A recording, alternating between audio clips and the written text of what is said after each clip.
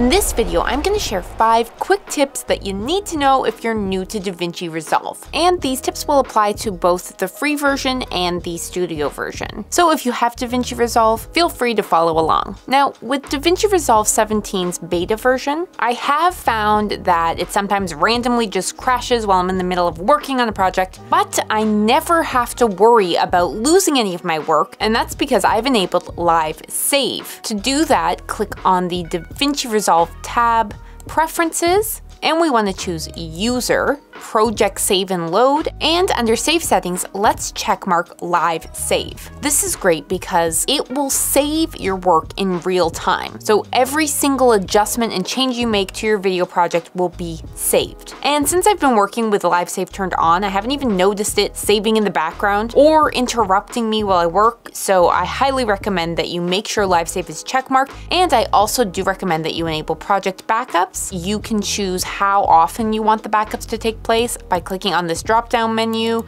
I like to have my projects backed up every 5 minutes. You can also adjust the hourly backups, daily backups, and choose where your project backups are located. I choose to have them backed up on my D drive right on my desktop in a Resolve Projects Backup folder. Click Save, and now you don't have to worry about losing all the hard work you've done if a crash does happen. Number 2, let's say you have a clip in your media bin and you want the timeline that you're working with to use that clip's settings. Well, what I like to do in this case is right-click on that specific clip and choose Create New Timeline using selected clip.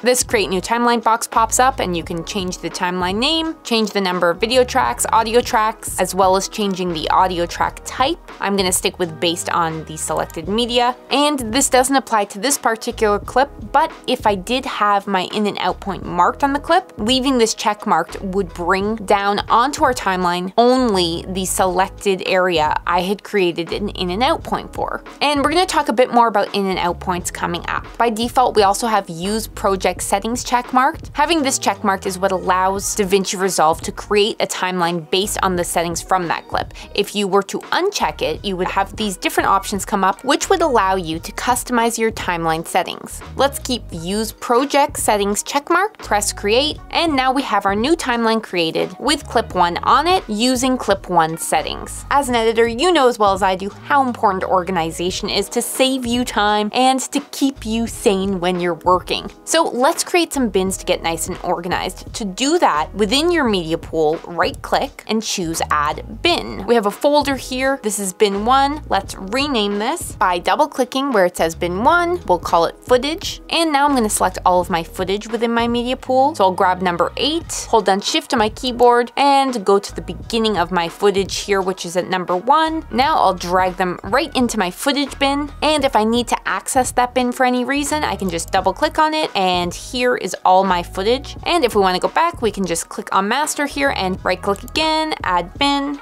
We'll call this one audio. I'll select all my audio, drag it into my audio bin, and make another bin for screen caps. You could also go up to this little icon on the left here, click on the drop-down menu that says bin list, and click on any of your bins to get a closer look at what's inside.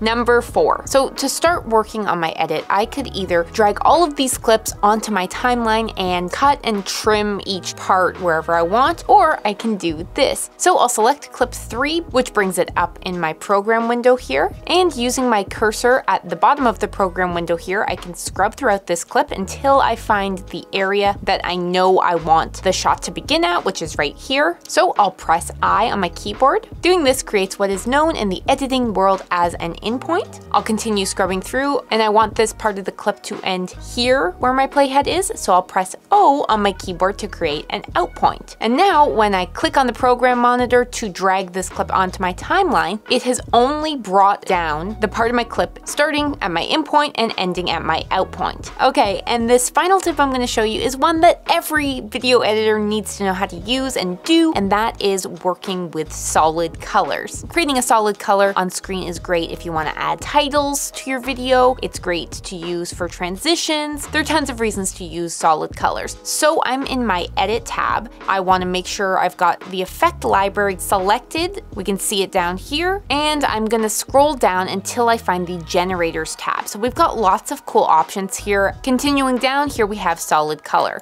So we can select it and drag it onto our V1 track. Let's go into our Inspector tab. Under Generator, let's double click on the color box. And now we can choose whatever color we would like. I'm going to bring my cursor over blue, and then I can use this slider on the right to adjust the brightness. Press OK. Great, so we now have this solid blue color here. And while we're here, why not also take a quick look at 4-color gradient. This is another cool background that I love to use when I'm putting text on screen. Let's select it and we'll drag it onto the V2 track. And we can click on any of these 4 color boxes to open them up and adjust our color. So I want the upper left corner to be more of a pinkish purple. I'll choose a pinkish purple here, and then I can use this slider to adjust that further. Press OK. I'll change the lower right corner as well, and you get the idea. And we could also adjust where the center X axis sits on screen by adjusting the slider, as well as the Y axis. And there you go. Those are my 5 tips for DaVinci Resolve newbies. If you want to take a deeper dive into learning DaVinci Resolve, I highly recommend you check out my Learn DaVinci Resolve 16 video editing in 16 minutes for beginners tutorial. And even though I created it for DaVinci Resolve 16, everything will still apply. And we release weekly filmmaking videos here on our channel. We have over 70 how-to videos, so check them out and subscribe if you want to stay up to date with the latest from us. Thanks, and we'll see you in another video.